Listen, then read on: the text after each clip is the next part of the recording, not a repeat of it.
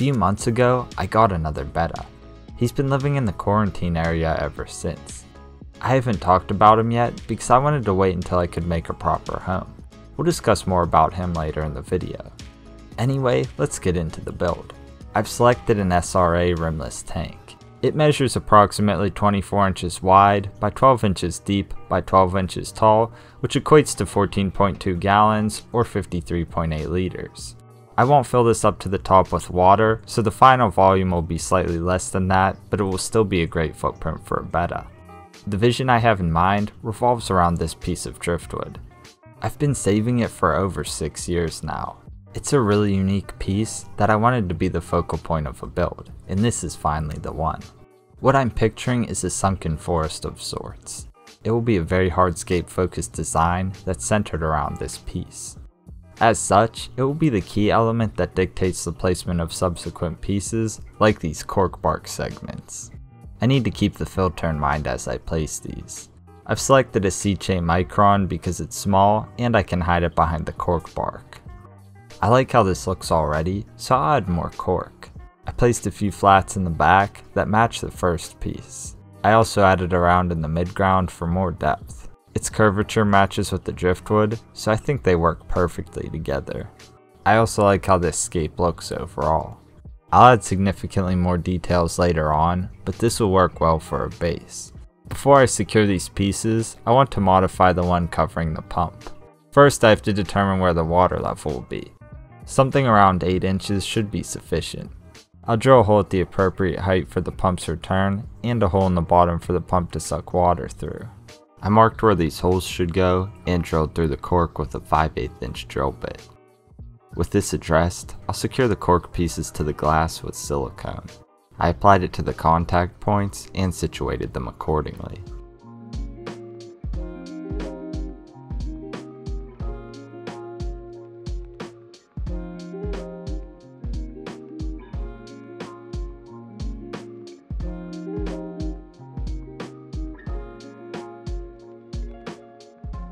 I anchored a few of them with tape while the silicone cured.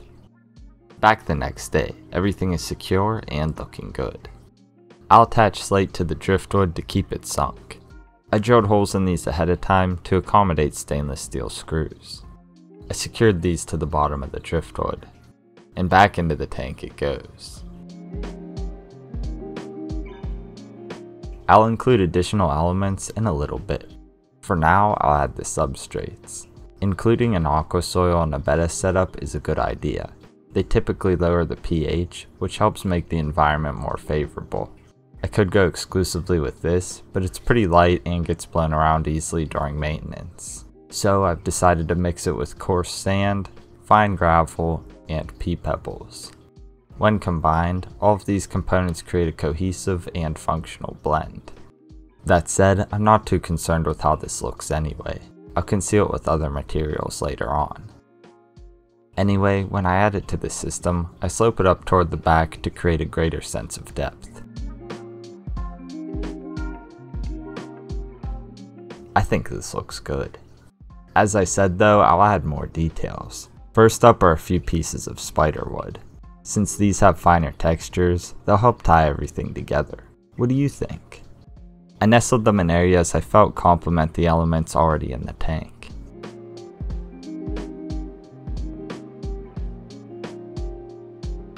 I think these really help bring the scape together. If I were to fill this up now though, they might float, so I think it would be best to lock them in with some super glue gel. I applied some between the contact points and pressed Java Moss into the glue.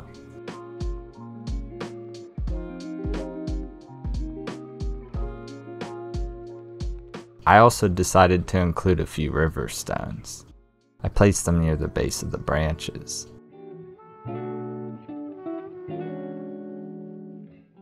Other than that, there's not much else I want to do with the hardscape. That means it's finally time to add the plants. I have Anubias nana petite, Bulbitis hudaloti, Bucephalandra brownie brown, Bucephalandra super blue, Cryptocorini lutea, Cryptocorini wenti bronze, and Sus Foster tong. My plant selection is very intentional. These are primarily epiphytes, which means they don't require a growing medium and will thrive within crevices. This gives me a lot of freedom. I put plants all over the hardscape to align with the sunken forest concept.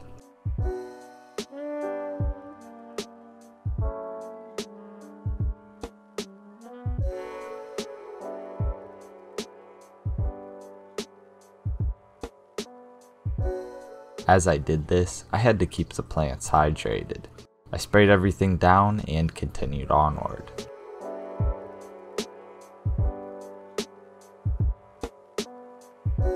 I also added the crypts in a few locations for variation. These aren't epiphytic, so they had to go into the substrate. To refine the look, I added a piece of black poster board on the back of the tank. Nothing crazy here, I simply taped it to the glass. I also put the filter back behind the cork. This time though, I secured a tube and flow head to the return through the hole I made earlier. From there, I moved it over to the rack. It looks good, but will appear even better with water. Let's fill it up.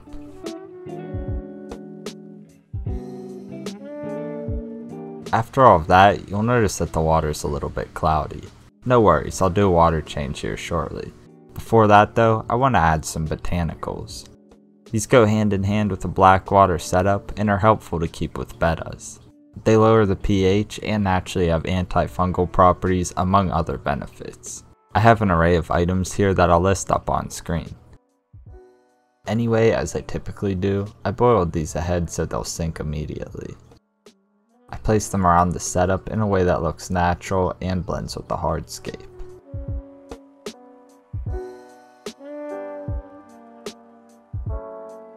I like how these tied everything together. What do you think? From there I did a quick water change to clear things up. It's looking pretty good and ready for the final touches. I put in a few clumps of Süßwassertang to add some more green. As I said earlier, I want this to be a Blackwater setup. As such, I saved some of the tannins from the boiled botanicals, which I'll use to tint the water.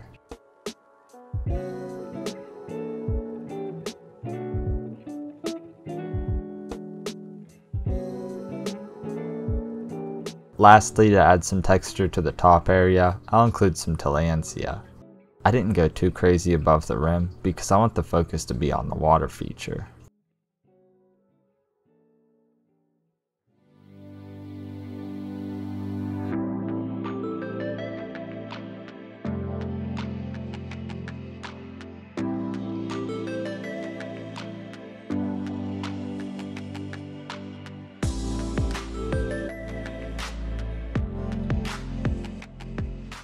I love how this turned out, and I can't wait to see how it grows in long term.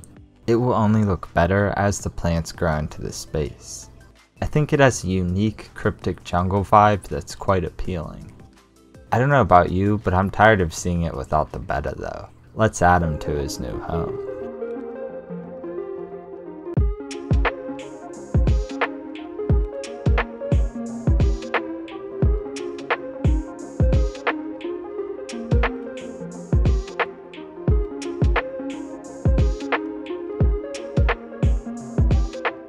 I'm so glad to finally have him out in the animal room.